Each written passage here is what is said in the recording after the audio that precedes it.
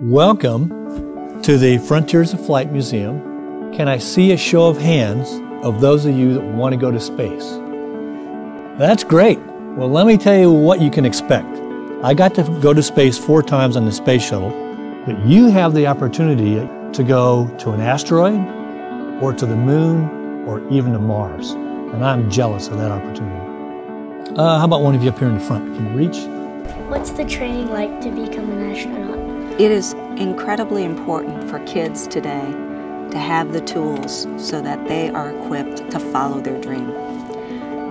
When I was young, I certainly didn't know that I wanted to be an astronaut. Had I not had the tools, had I not had the credibility, the training in science and math, I could never have followed my dream once I saw what that dream was.